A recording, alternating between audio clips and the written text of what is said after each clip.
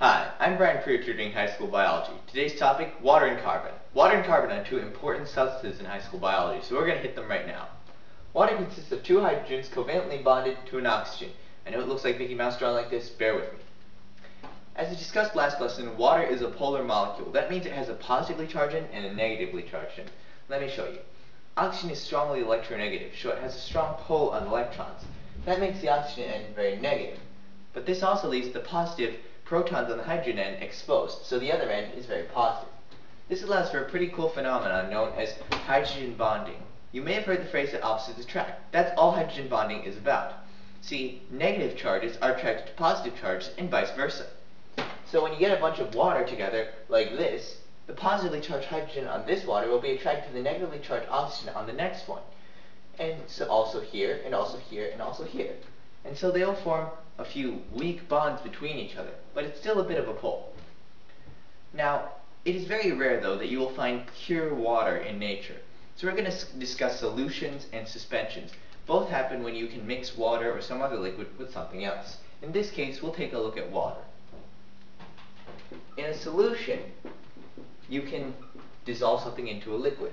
Like, let's say this is a substance shaker. We'll put any substance in it.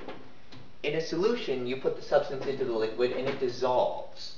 You won't be able to see the particles just by looking. With water, this means normally a polar or charged substance needs to go in. The alternative to a solution is something else that starts with an S. It's known as a suspension. This is when the molecules do not dissolve. Like, let's take our substance shaker again. You'll see some blobs maybe, and it may even settle out on the bottom. For water, this means large molecules and usually fatty, non-polar molecules. Let me give you an example. Milk is a suspension. You might be going, wait, but milk is more or less uniform. Well, that's because it's been homogenized. If milk weren't homogenized, you might actually get lumps in your milk. Thank goodness milk is homogenized. Okay, there's one more thing I need to talk about, and that's the pH scale. pH scale determines acidity or basicity. Basically, they're acids at the bottom and bases on the top. A pH of 1 is super acidic. Do not touch a pH of 1. To give you an idea, stomach acid has a pH of 2. Do not put your hand in your stomach. In fact, your stomach regularly digests itself.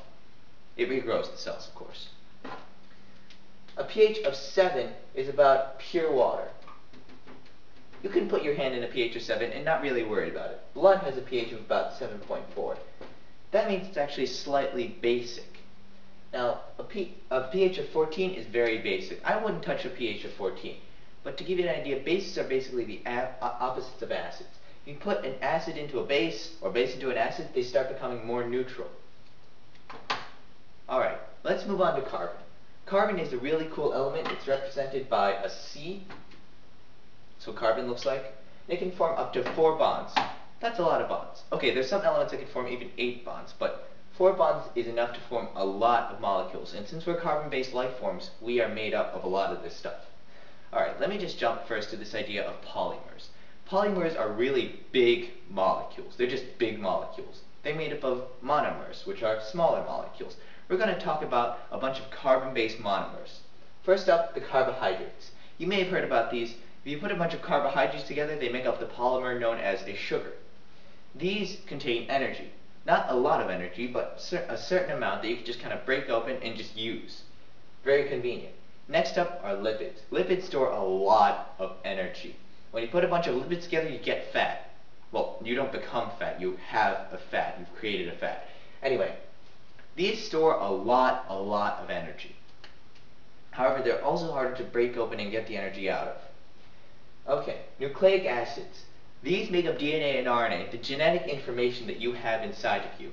Without these, your hair wouldn't be brown. If your hair is not brown, then it wouldn't be whatever color it is. These store a lot of information. That's pretty much all nucleic acids do. Last up are the amino acids. These make up proteins. You might be going, well then, what do amino acids do? Not that much on their own, but proteins do pretty much everything. Whatever your DNA or RNA says, it usually says make a protein to do something else. To recap, water is a polar molecule made up of 2 hydrogens bonded to an oxygen. As a result, it can form hydrogen bonds, where the positively charged hydrogen of one water can be attracted to the negatively charged oxygen of another water. Now, you rarely find pure water in nature. So you usually find either a solution or a suspension. In a solution, the substance being dissolved in the liquid completely disperses and it's hard to see.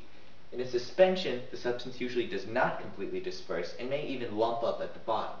The other thing about water is that it has a pH of 7. Let's say it's very neutral. However, a pH of 14 is strongly basic, a pH of 1 is strongly acidic. In terms of carbon, carbon can form up to 4 bonds, and it usually makes up a bunch of monomers. Monomers are just small molecules. Put a bunch of monomers together and you get a polymer, which is just a big molecule. The 4 types of carbon monomers that you'll need to know for biology are carbohydrates, which make up sugars. These store a little bit of energy. Lipids, which make up fats, which store a lot of energy. Amino acids make up proteins, which do pretty much everything. And nucleic acids, which make up DNA and RNA and store information. Alright, that's all for now. Again, I'm Bryant. See you next time.